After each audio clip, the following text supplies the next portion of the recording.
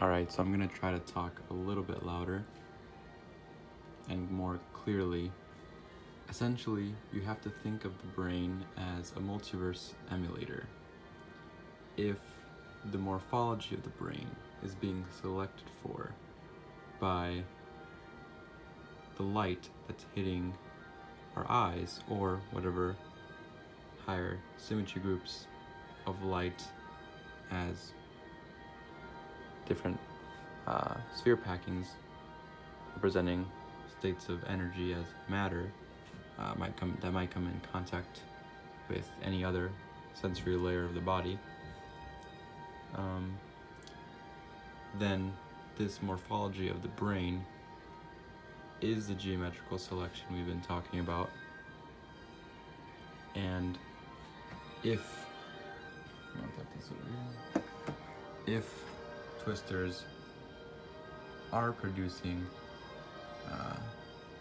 Riemann spheres between a firewall and the event horizon, then the subplank space that Susskind talks about, where the complex space would be, that is creating the projection space that a universe would be, is the same thing as saying that a universe, so you can just imagine there's a complex space here. It's determined by entanglement entropies between twisters that are hitting, or they haven't hit because it takes an infinite amount of time to hit the event horizon, but are virtually hitting. And there's a light cone here. This light cone represents all of the infinite twisters, which, because of this conformal moment, it would take an infinite amount of time for a twister to hit an event horizon. The set of infinite twisters within this local region. And the local region is fractal, so the light cones can get smaller or larger, defined, and within this is a three-dimensional space outside of the black hole. We know this is a complex two-dimensional space on the event horizon. And so this Riemann sphere, which is the same thing as a Kugelblitz black hole, which if you watch the video on black holes, you can see what a Kugelblitz black hole is a virtual black hole. It exists in a subplank space, so this space is a subplank space between the event horizon and the firewall. And there's an infinite amount of these virtual light cones of any kind of size you can think of. And they define the positions of these Riemann spheres. These Riemann spheres, as Twister's theory has shown, represent a complex projective space of hyperbolic spaces. A hyperbolic space you can think of as the conformal space. I think I talk about it in another video with drawings from M.C. Escher.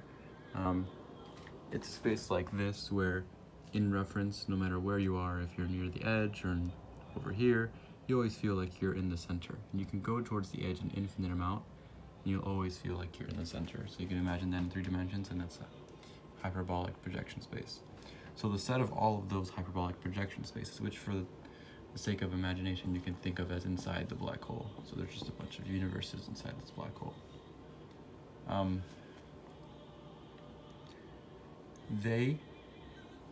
We know that internally, so fractally, that they obey certain symmetry laws. If you watch, I'll put in the description a link to Juan Malecena's talk on the simplicity of the Higgs boson, the Higgs field, and in general, the symmetry groups that represent the electromagnetic field and the weak force.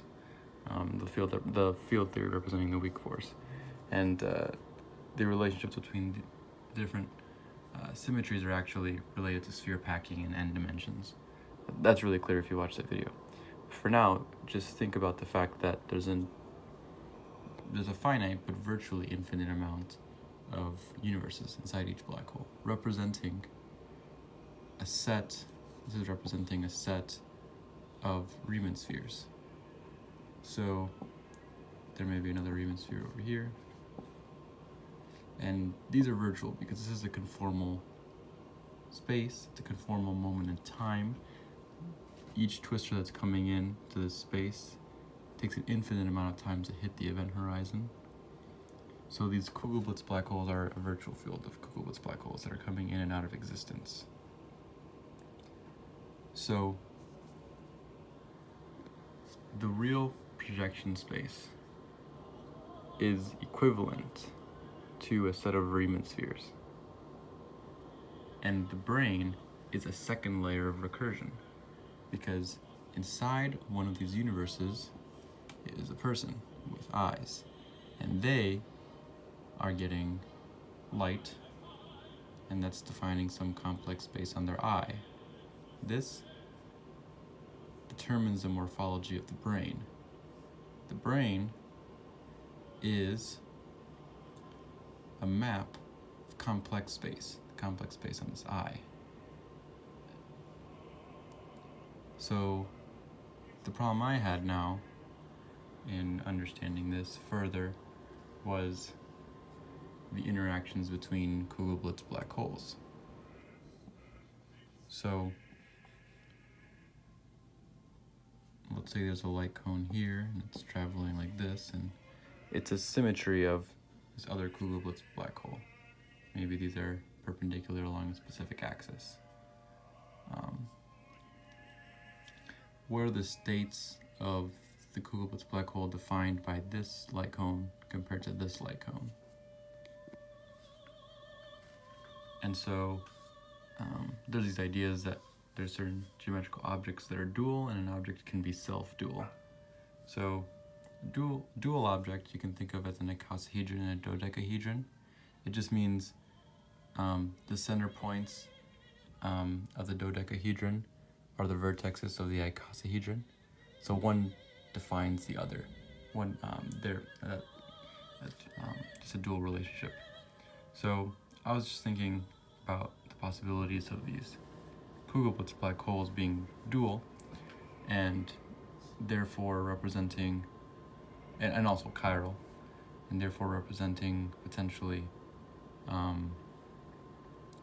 similar kind of gauge field structure to the kind of language that's used for regular particle physics. And in past videos, I'm not sure if I've mentioned it, but I have, and also Aragona has, you've had those diagrams where you show multiple points and the dynamics between them, and it was just kind of an intuitive idea. This one's dying.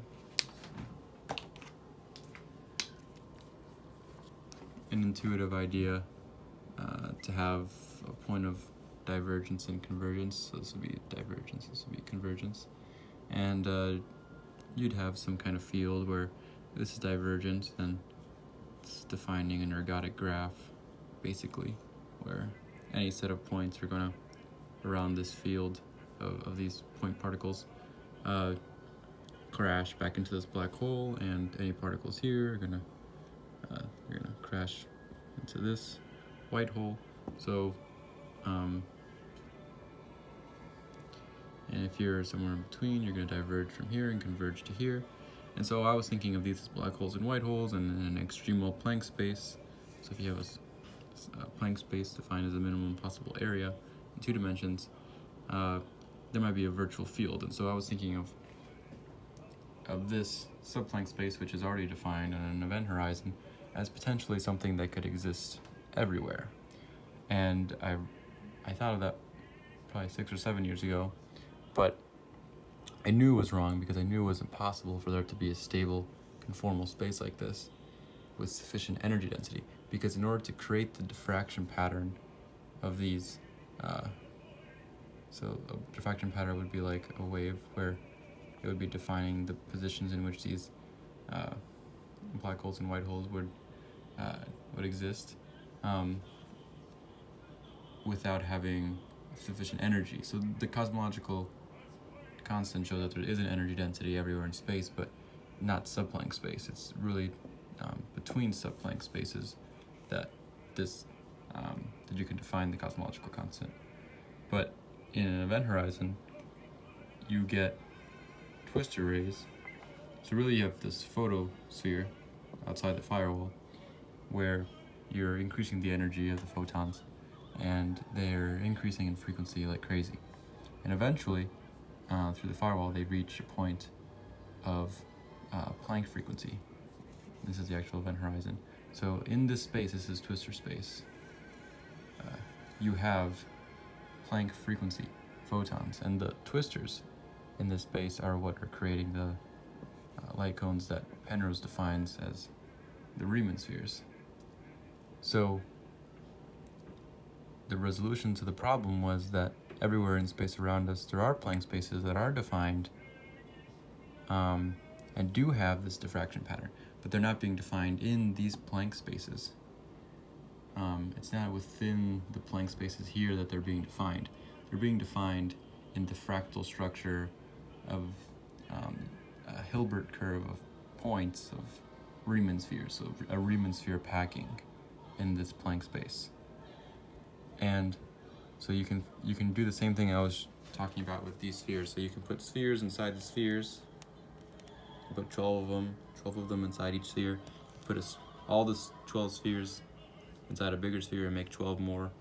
Between the crevices you can put 12, so you can put them inside, and between the crevices of the ones inside you can put 12, and the ones that are larger, so there's bigger ones, there'll be more crevices between that you can put 12, and you can also put more in between, and there'll be crevices in between, and in the middle you can put more. So there's a constant packing structure. This defines the virtual field of potential Riemann spheres. And because these are infinity twistors and they're conformal, any definition of a projective space defines an instantaneous state of these Riemann spheres. And my idea was using Susskind's graph of complexity, where it increases linearly and then stabilizes and then decreases exponentially until it, because of an entropy dip. So an entropy dip would be similar to Penrose's CCC theory, when the universe is so empty that it just fluctuates like a quantum state. Basically, the universe is so empty it acts like a very small empty space, like this whole cosmological constant fluctuation of virtual particles idea. But my idea was that the universe actually wants to preserve complexity.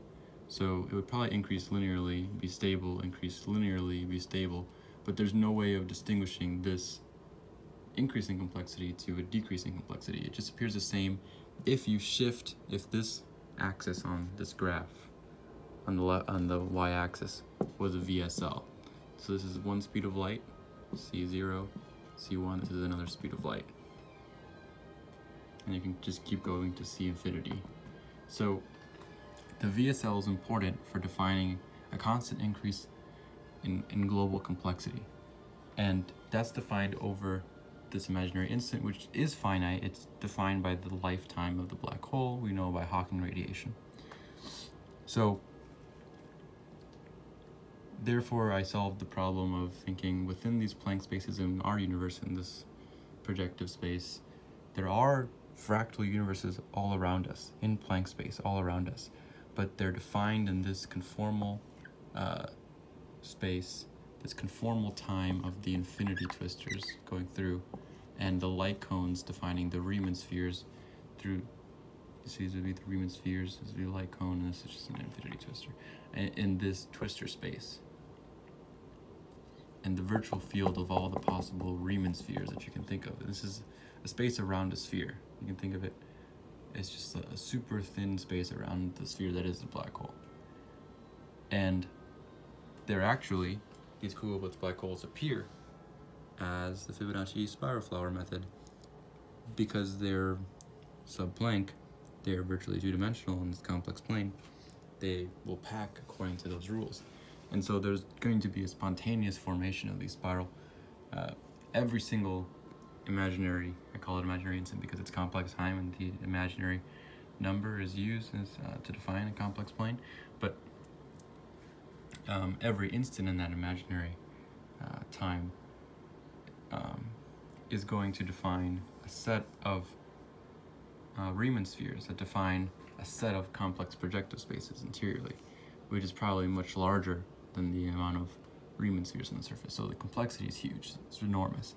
If you just want to look at the limits of complexity, Wikipedia page that I put on the last video, it just shows that scientist I was talking about is Bekenstein.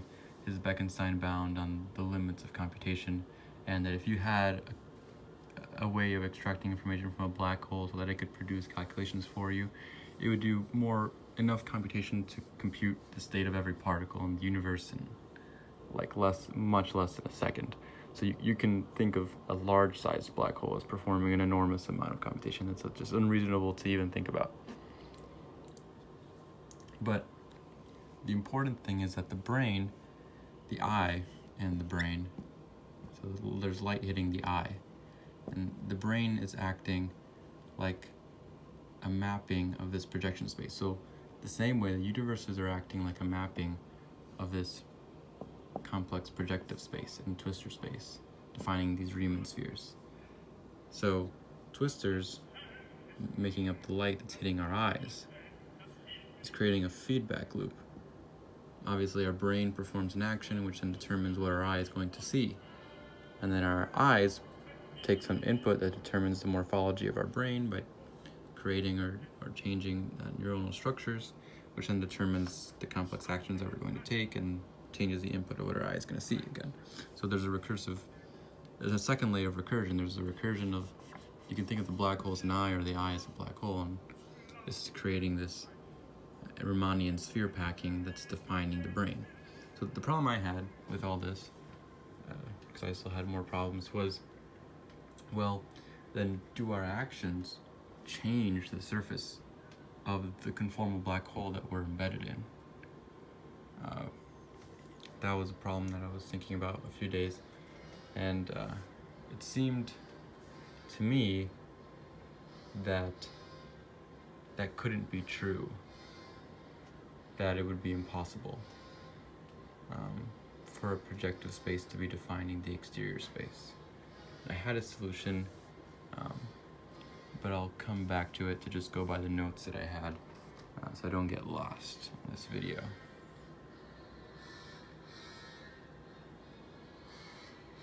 Okay. So the first way I was thinking about it is the entanglement entropy is an idea for combining relativity with quantum mechanics. So a twistor theory coming in on the surface of the black hole takes an infinite amount of time to hit the surface. So it's entangled with a Planck space on the surface.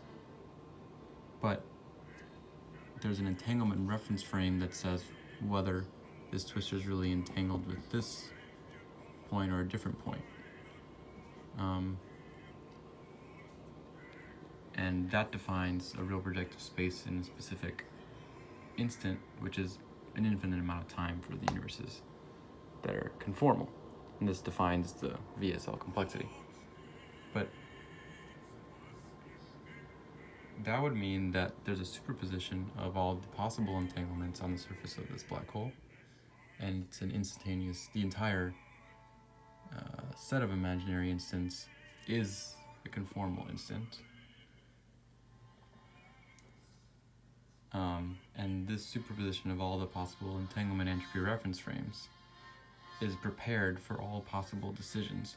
So it's prepared for all the possible internal states, projective internal states that could form. And so the way that I think I solved that problem with the whole, how aren't we changing the surface of the black hole, is actually that it has to preserve information.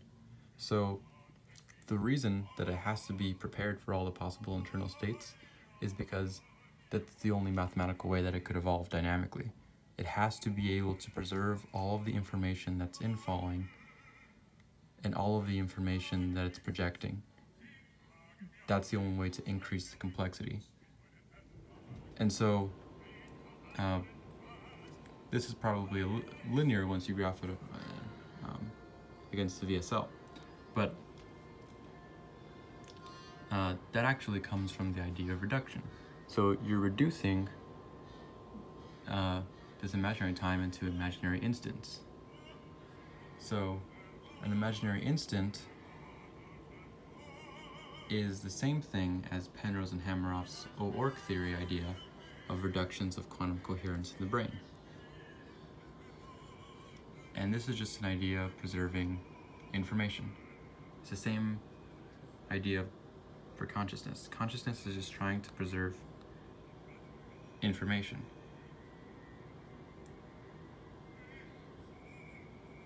And that's because it's just the path of least action for it to be able to preserve complexity.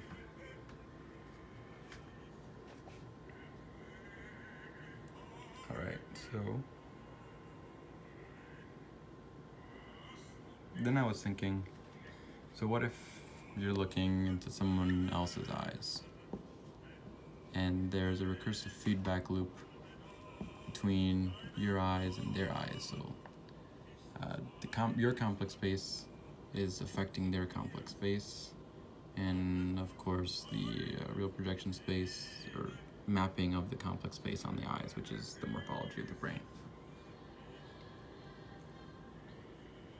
In that case, it would be a lot like having two black holes with an infinity twister between them.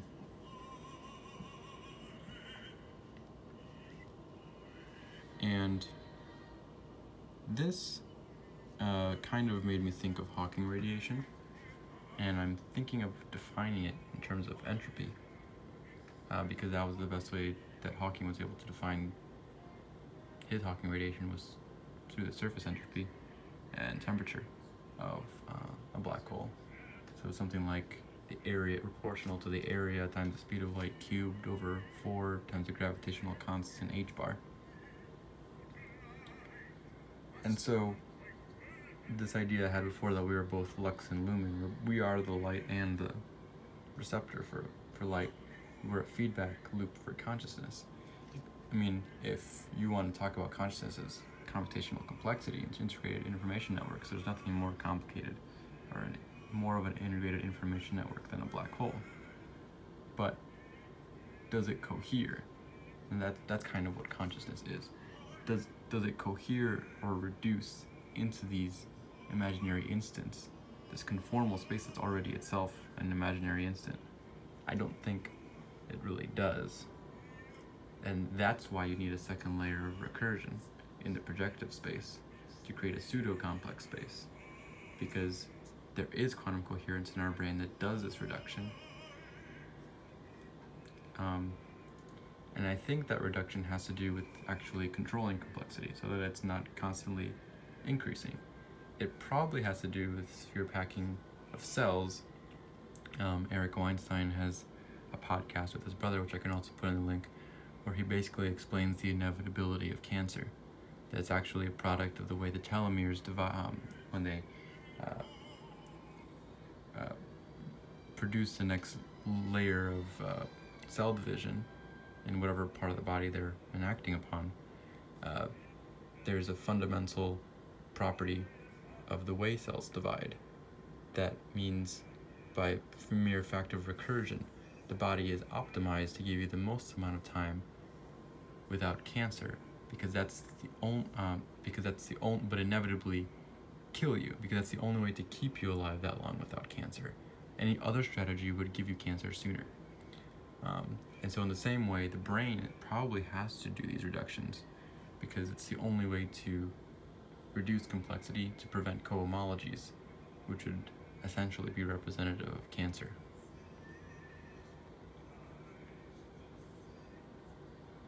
Okay, and so in the writings that I have with Aragona, I have written a little bit about the equivalence of nodal networks. I talk about Feynman diagrams, Adinkras, tensor networks, ergodic graphs, many different kinds of nodal graphs.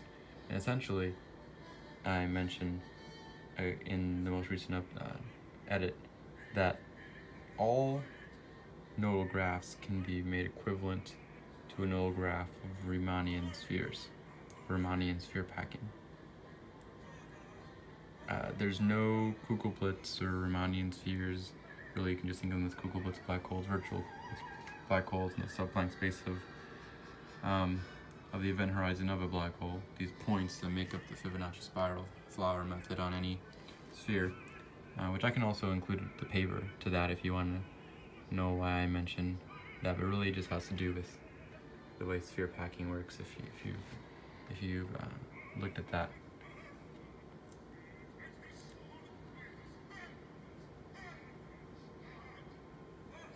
All right. The last thing I was going to mention is topological knotting. So you know that our sensory systems tend to be antichiral. That's because it's actually useful for them to be dual or self-dual, our body to be self-dual, to preserve symmetries. So our ears are chiral, our hands are chiral, our feet are chiral. I'm pretty sure the lobes of our brain are probably chiral, and certain subregions of the brain are probably chiral. But because of the dynamical sphere packing and error code correction, I'm sure not all of it is perfectly chiral, perfectly symmetric. But I was thinking of how we might think of the left and right eye as chiral. And aside from maybe the slants of the areas surrounding the eye, I can only really think of the complex spaces being chiral. And so there's probably chiral Kugelblitz black holes that are defined by the way they evolved over imaginary instants to produce topological knotting. If you, on the last video I put a video of the description of Ed Witten talking about topological knotting in physics and how unreasonable physics was at actually explaining topological knotting as if it was more fundamental. So that's another one that you should reference.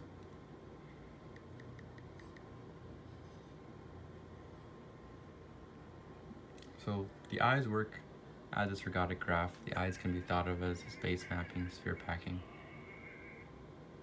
Because the real space inside of a black hole, the real projective space, are these hyperbolic spaces, and they're defined by twistors, which are essentially just lights, then every black hole is defined at some scale to be a Kugelblitz black hole in a virtual particle field of a subplank space of an event horizon.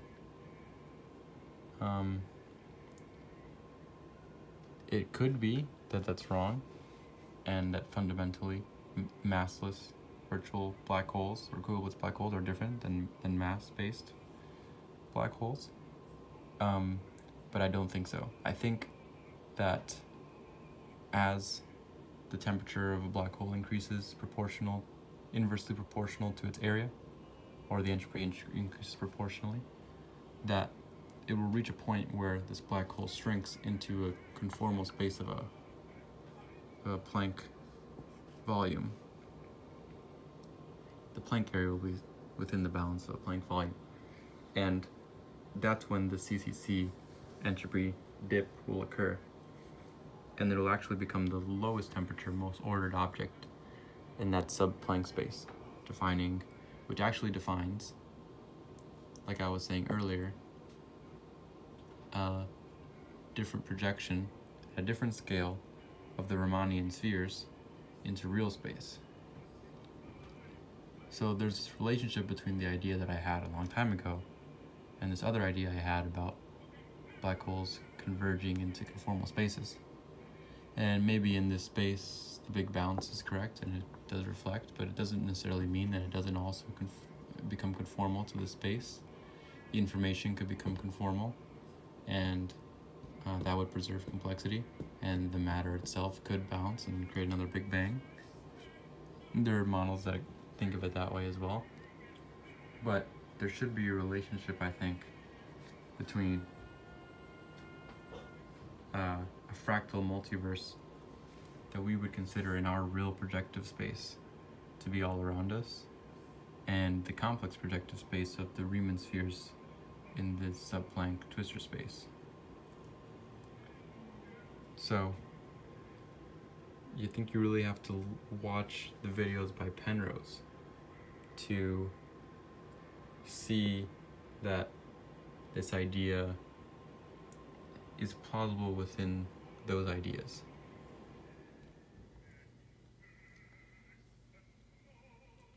it is convenient to think of it as a Kugelblitz black hole, because that makes it familiar to structures that already exist in nature. If you only think of it in terms of a Riemann sphere, then we can't define a fractal system. So currently I'm thinking in terms of entropy. So we have some projective space inside this black hole that's surrounding our universe we're conformal to, and we have an internal hyperbolic space, which is equivalent essentially to a black hole as well. This is a fractal projection of a Riemann sphere within the subplank space, and the set of possible Riemanns of hyperbolic spaces represents maybe just one Riemann sphere. I'm not entirely sure, but the entropy defining the state of matter in our universe, that things become more disordered over time, is a measure of a dynamical evolution of the Riemann sphere in twistor space. So it's a measure of the representation of the local sphere packing. There may be areas where entropy is constantly decreasing within the real projective space. Or it could be that all the possible local dynamics of Riemann sphere packing that would be correspondent to a decrease in entropy are divergent and don't have solutions in real projective space.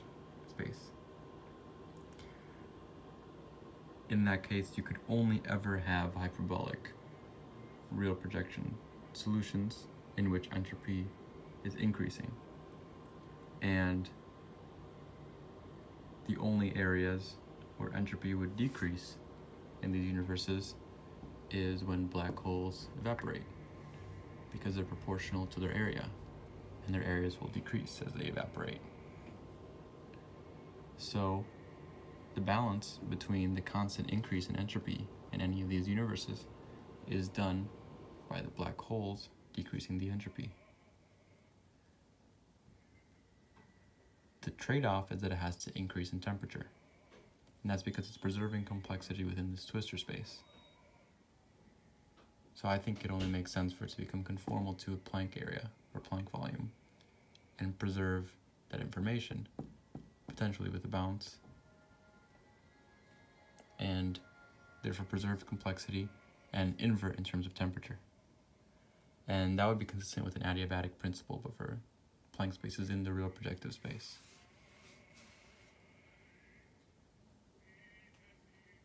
And then this conformal Planck space would be the same as the conformal Planck space of the event horizon, determining these Riemann spheres, which I thought of as Kugelblitz black holes and potentially white holes, in this kind of gradient field of convergence and divergence.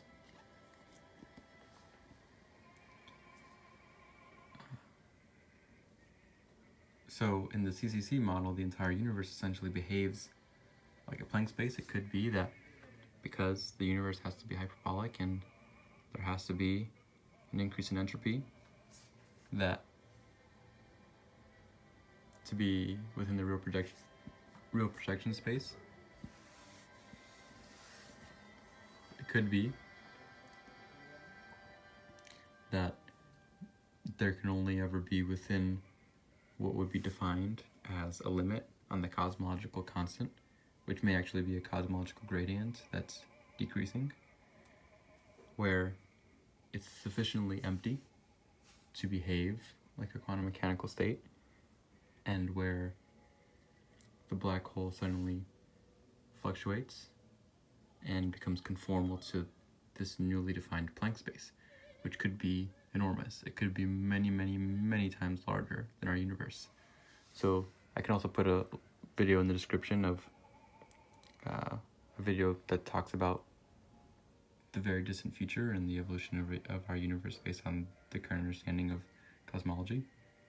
And it's fairly certain that our time in the universe is much less than a trillionth of a trillionth of a trillionth of a percent, much less than that, of the age of the universe. Most of the universe is going to be black holes evaporating and space expanding.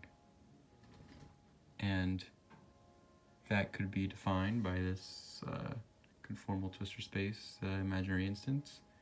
And it could be that each universe has a different timer.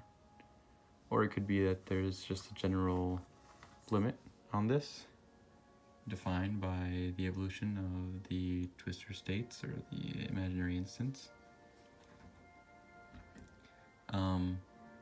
But in any case, the black hole that would be bounded to this conformal Planck space, if the space around the black hole is expanding indefinitely, and you get many times the volume of our universe to create a Planck space, then it's not so much that this black hole is shrinking into a conformal Planck space, but the space around it is expanding into a conformal Planck space.